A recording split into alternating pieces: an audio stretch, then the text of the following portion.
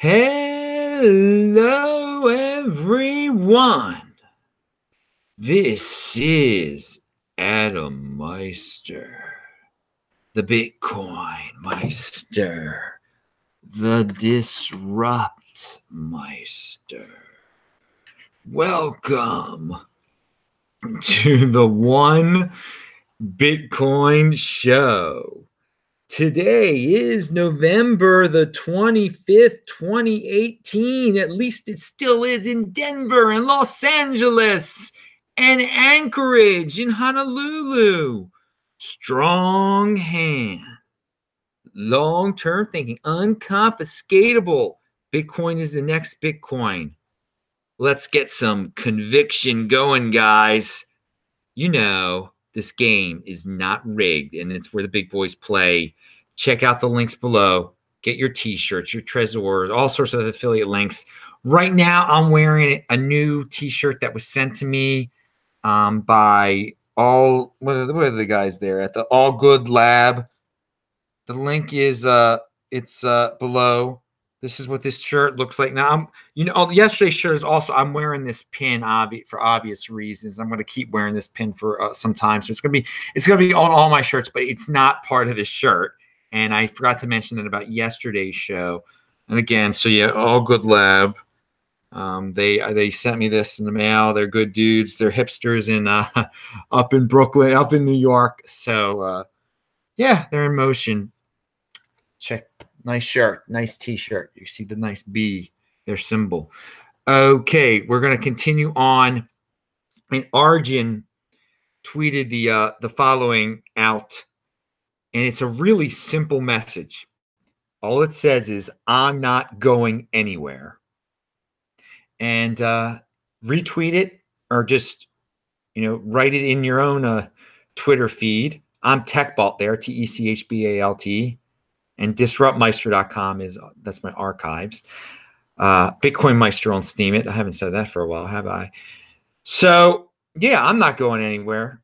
There's some people have rage quit. I haven't been paying close attention at all today. I didn't know the Bitcoin price until like 10 o'clock tonight. But yes, I'm sure there's people quitting all over the place because they value their wealth in fiat instead of valuing their wealth in Bitcoin, like I do and so many others do. I still have the same amount of Bitcoin that I have, and thus I'm not going anywhere. And I think the strong hand holders of last resort should proclaim, "I'm not going anywhere" on social media. So there's my proclamation for everyone out there. So another thing I proclaim is pound that like button. Strong hand. Yeah, I went under $4,000 for you fiat freaks. Back into the old 3,000. So what, dudes? I'm not going anywhere. Okay. Here's some holder of last resort tweet from Alex. So it's linked to below. He said, and thank you for mentioning me in this, dude.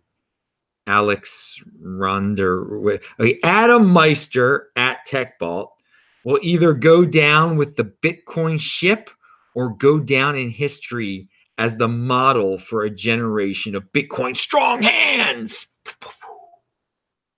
Yeah, man. Of course I'm going down. The ship isn't going down, but darn well, I'm not going anywhere. So if the ship went down, yeah, I'd be going down with it.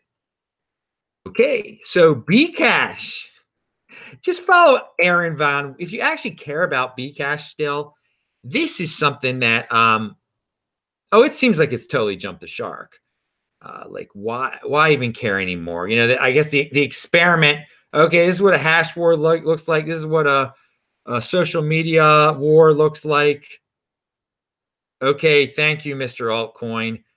Your value in terms of Bitcoin has just plummeted during this bear market. This is what happens when you fork during a bear market lesson for everyone. And when you fork and you do it in a really aggressive, unfriendly type of way. But I mean, if you want, Aaron Von Weirdum is still following it on his Twitter feed. He's got a good Twitter feed anyway. Read the entire thing, and he has an article, and it's at Bitcoin Magazine. 1 week later, latest developments with Bcash split.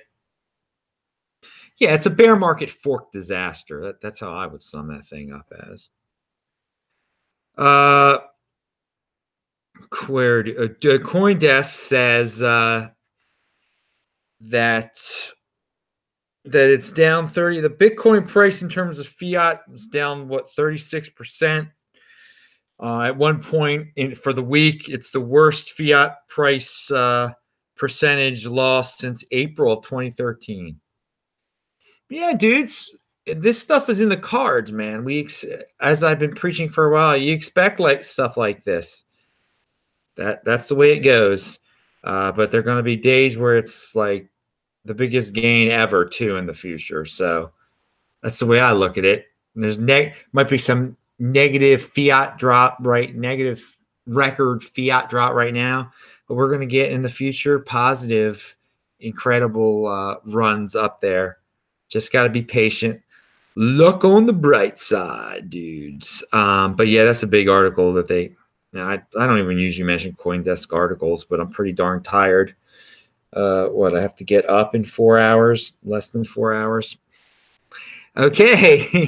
It's been a busy week. So, and things I know I really want to email so many people back and answer people's DMs. And to tell you the truth, I had no time to do it today.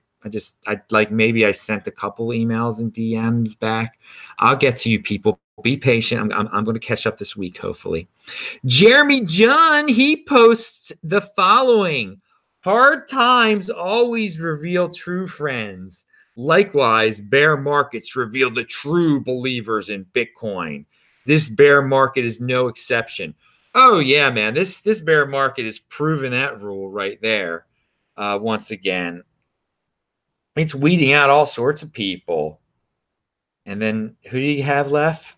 The guys that aren't going anywhere. Proclaim it. You're not going anywhere. And where's Matt? I want to read Matt's tweet now. Because it's so appropriate. So I got to get back. And in that light, Matt Odell says the people calling us idiots today will be the same people whining about it being unfair how much Bitcoin we own in a few years. They will have nobody to blame but themselves. Personal responsibility is a new countercultural plan. Pound that like button. So yeah, true believers, we're not going anywhere right now, but in a few years, people will be calling the people who are calling us idiots for not running away. Those same people calling us idiots now will be whining how unfair it is that they don't have Bitcoin. So this is the way of the world, the collectivists, there are more of them. The people who want to blame others for their problems when they could fix their problems on their own, and they refuse to take personal responsibility. You got to find people to blame. Whoa, they got lucky. Yeah.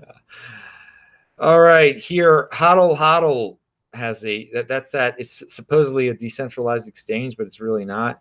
We officially started blocking all U.S. citizens' residents, both by IP and preventing offers for U.S. locations from being created.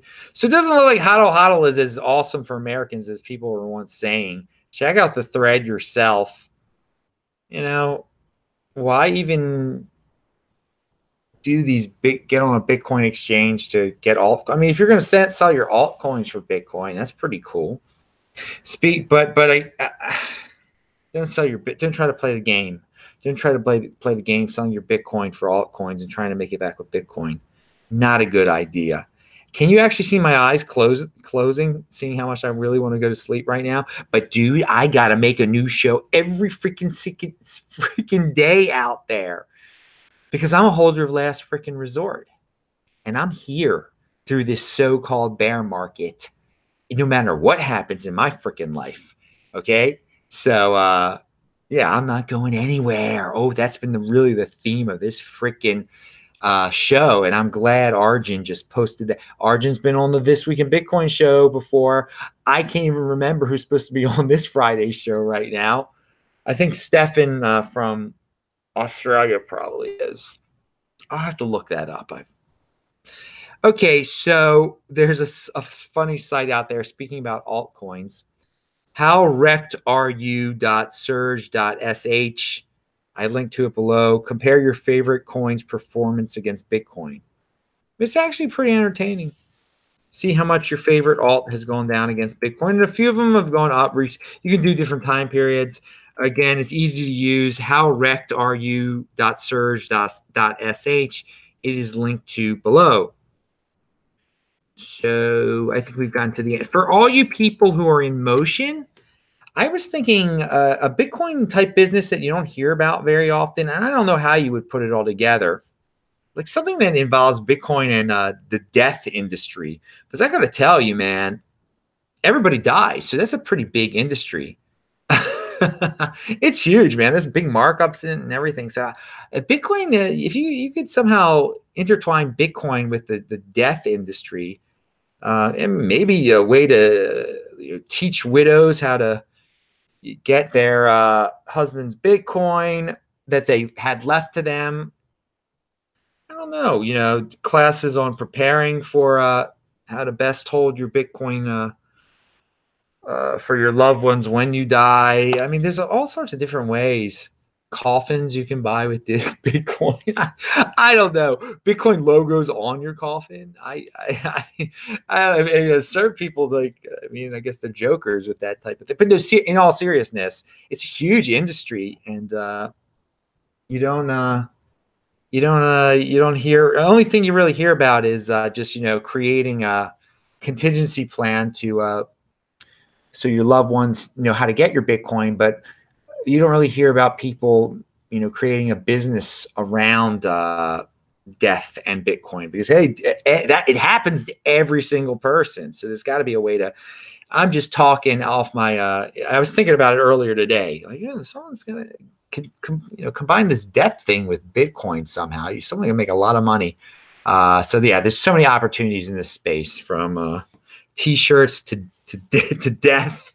Yeah, there's all, you gotta look on the bright side of things, people. That's what I'm always doing. So pound that freaking like button, everybody. Click on the squares on the screen there. If you're watching this tape, I'm sure they popped up by now. And bang that bell button. I gotta go to sleep. I'm Adam Meister, the Bitcoin Meister, Disrupt Meister. Remember to subscribe to the channel, like this video, share this video. Check out the link section below. Check out All Good. I'll see you guys later.